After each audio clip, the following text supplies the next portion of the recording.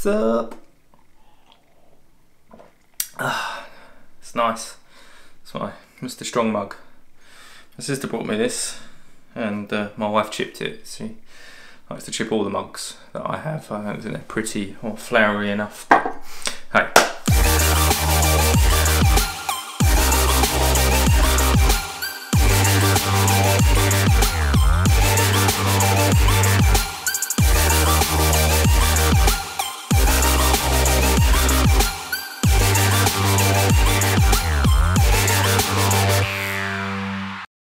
Right, today, what we're going to talk about today, we're going to talk about how to do a proper push-up, because a lot of you guys have been out there at the moment, you're doing home workouts, and that's great, keeping fit, keeping active, but there's the right way and there's the wrong way to do a push-up, and if you do it the wrong way, you're going to end up with potentially giving yourself shoulder pain and potentially needing to come and see someone like me, and that's difficult at the moment. So if I can give you all the tools to sort of prevent that from happening, then you're going to be in a better position, and you're going to get better strength from doing push-ups in this way rather than the wrong way, shall we say. So what we'll do, we'll first look at the wrong way to do a push-up, then I'll show you the right way to do a push-up, and then I'll show you the steps to get into the right way to do a push-up, because a lot of people who have never done a push-up before then go and try and do a push-up, and that's not going to work. So we need to build the strength up gradually, and we'll go through those bits as well today so that you've got a really good idea of how to do it, where you should start, and where we'll go with that. So first of all, doing them the wrong way. Most people get down, they have their hands really wide, they have their elbows 90 degrees up here, and they're sort of pushing, and you're really opening and exposing that ball and socket joint in your shoulder. The glenohumeral joint, it's a ball and socket joint, and when you're sort of right down, chest to the floor, arm back here, you're putting a lot of strain on the ligaments and the tendons that cross that joint and stabilize it. So if you imagine this is the ball, this is the socket, and what you're doing is you're doing that, and you're really sort of gapping and opening it, and all the force is coming through that area of the shoulder. We don't want that, because that increases your risk of tendon injuries and ligament injuries, and they take ages to heal, and they're a real pain in the backside. So if we can avoid them, brilliant. So to do a push-up the right way, you're going to bring your hands a lot closer, and you're going to make sure that your elbows rub your sides as you come down and up. So hands nice and close, palms spread wide, and then you're going to slowly control, making sure that your elbows rub past your body as you come down. This will work the chest, but it also works more of the shoulder muscles as well as you're doing the push-up. So you're going to be working all through the deltoid, and it's going to work a lot of the muscles around the scapula or the shoulder blade, and that's really, really important. Stability there will reduce the risk of any problems on the front or anterior part of your shoulder. So the stronger we can make the muscles around the shoulder blade, the more stable it is, and the better movement you'll have, and the less risk of injury you have. So hands nice, a bit closer, just wider than your chest, elbows brushing your sides as you come down, nice and slow and controlled. Pause for a couple of seconds when you're at the bottom, and then slow and controlled back up again. My rule of thumb with any body weight movement is you want to count 3 to 4 seconds to come down, pause for 2 seconds, and then 3-4 seconds to come back up again. Because if you're doing it that slowly, you're never letting momentum or gravity do any of the work for you. And when if you rely on momentum or gravity, that is when injuries happen, because that is when you're going to take joints beyond their range of movement and strain ligaments, tendons, and joint capsules, and that's definitely not what we want to happen. Other things to remember with the push-up is you need a tight core. You need to pull those stomach muscles in, because if you start losing control on the anterior compartment of your stomach, so your stomach muscles, you're going to dip your back and you're going to give yourself lower back pain, and that's going to cause you loads of problems. So if you can't do a full straight like push-up with nice tight core, glutes engaged, nice sort of straight line through your back, then you're going to injure yourself in other ways, and that's not what we want, which is why we're now going to talk about the steps to getting to do the perfect push-up. And I would suggest that everybody do these steps. Some of you may get through some of them quicker than others, but if you start at the beginning and build the correct foundation, you're going to be better in the long run. The thing is here is it's taking your ego out of the equation. We all just think, oh no, that's too easy, I don't need to do that. But actually, if you start at the bottom, build the foundation, and work all the way through, you're going to be much, much better for like when you come to doing those push-ups later on. So my advice would be take your ego out of the equation, do your time, do the work properly, and you will be so much stronger for it long term. So we're going to start off with wall presses. So this is just basically doing a standing push-up against the wall, and anyone can do these. They are a brilliant beginner workout, and if you do them like this, you're going to build the foundation, you're going to understand the movement, and you're going to be much better further on.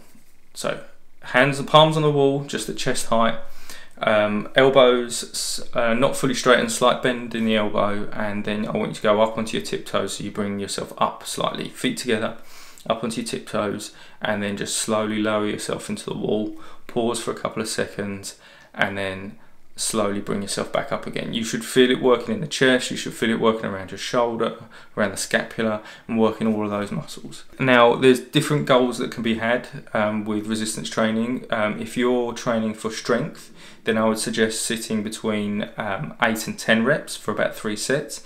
If you're training for endurance and like stamina, then we want to bring the reps up more to like around sort of 16 to 20 reps, but probably maybe do sort of less sets to start off with, and then you can build them up more and more. But if you're purely training for strength, then I would say stick between 8 and 10 reps and about 3 sets. Just gonna have another. It's nice. Oh, it's good. So once you can do 3 sets of 8 to 10, like 10 reps of wall presses, then you're ready to move on to the next stage. And when I say once you can do them, I'm talking perfect form, nice, slow and controlled. Remember those points at all times. So the next stage is incline. So you want to use something like a banister or a worktop, or even like reaching up to like the 3rd or 4th step on your stairs, depending, or the back of a sofa, something that's not going to move, something that's not going to like shift around, top of a chest of drawers, something like that. And you're going to place your hands on the edge of that surface, and you're going to take a few steps back with your feet, once again feet together, up on your tiptoes, and you're going to slowly lower yourself down into the press position. Same rules apply, nice and slow, nice and controlled. Don't let gravity do any of the work for you, don't use momentum to do any of the work. And then you're going to pause and then slowly back up again, and we're going to progress up like that. And again, if you're working for strength, then we're going to do between 8 and 10 at 3 sets. If we're working for more endurance and stamina, then we're going to go more 16 to 20 reps on this. So it's up to you, depends what your goals are and where you want to be. So it's really that. So all we've done is we've just changed the angle, we've increased the load coming through the chest and the arms by bringing more body weight over the top of the point. You'll find that your hands finish slightly lower down, whereas they're finishing your chest before, they're coming a little bit below the chest. That's fine, don't worry about that, that's not a problem. So once you've hit your target of those again, and again that's sort of that 3 sets of 10 reps, once you can do those, then you can progress on to the next stage. Now we've got 2 options here. Some people will be able to go straight through to kneeling push-ups. Others might need to find a lower surface and then do them like so, drop down a little bit more and then do them like that before they progress to kneeling. Only you're going to know that, so just try it. Try the kneeling ones. If they're too difficult, then bring yourself back up onto an incline, but like more of an incline than you were doing before. So there's 2 ways to do the kneeling. Some people prefer one, some people prefer the other. I have my favourites. We all have the favourites. So yeah, I don't want it to get cold. And what we're going to do with the kneeling is you're going to so get into on all fours on the floor, and then you're going to put your knees together. Again, hands just wider than your body, and following the rules of elbows brushing past your sides as you come down into the press position. Now you can either lift your feet up and use your knees as the pivot point, your hinge point, and just lower yourself down from there, and with your feet tilting up, and you're just using that pivot point on your knees. Again, keeping a tight core. All of these exercises you want to keep your stomach muscles nice and tight. And lower down that way. Or if you find that's a bit too hard, then we're going to use the knees and the hips as a pivot point. So you're going to keep your feet on the floor, and then you're going to move your body weight forward and down. So the knees are straightening out and your hips are straightening out as well. And this is going to cause like a real flat, and you can pretty much lay flat down onto the floor like this and then bring yourself back up. I wouldn't recommend going all that way down, but you see how the forces change slightly as we do this one. So try them both, see which one you feel more comfortable with, and then go with that one. Again, we're going to stick with the same rep range, the same speed and movement, same pauses, and building up to sort of either 3 sets of 8 to 10 or sort of 2 sets of more 16 to 20. Now we can start doing the full push-ups. So once you've done the kneeling and you can do them, then we can start doing the full push-up. So as I said to you before at the beginning of this video, full push-up, we want tight core, tight stomach muscles, glutes engaged, nice straight line through our back and body, slowly lower ourselves down, hands just wider than our body, elbows rubbing past our body, and then pause and then slowly back up again. Now that is just a straightforward push-up. You can do variations of that, and if that's something people want to see, then I can go through that in another video later on. But today was really about just getting you doing proper push-ups with proper form that are going to reduce the risk of injuring yourself and going to mean that you're not going to have problems in your shoulders and things like that later on. A couple of things to remember is that if you've never done these before, it can put a lot of pressure on your wrist, and that's another reason why I say to like work through the stages, because it will reduce the pressure through your wrists, because you'll build strength through your wrists and hand joints as you do them, so you'll be in a better position when you come to do a full pull-up.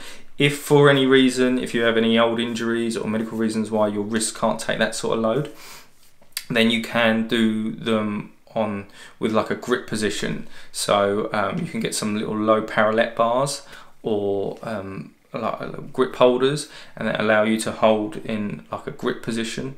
Or some people even do the wall push-ups onto their knuckles. As long as you've got no problems in your knuckles, or you put a bit of padding between your knuckles and the wall, then you can do that as well. If you find that's better on your wrists, you've got to adapt this to what works for you. Everybody's different, we all have different requirements, and it's just tweaking these things ever so slightly at times that will improve that and help with these things. I hope you've enjoyed this video. Please like, please subscribe, leave comments, let me know if there's any more information you want, if you think I've missed anything or you want to see certain other exercise tutorials. I'm happy to go through that. I come at them from an injury prevention point of view, and that's where like I think it can really help some of you guys out there at the moment. So let me know what you think. Please like, please subscribe, and I'll see you in the next video.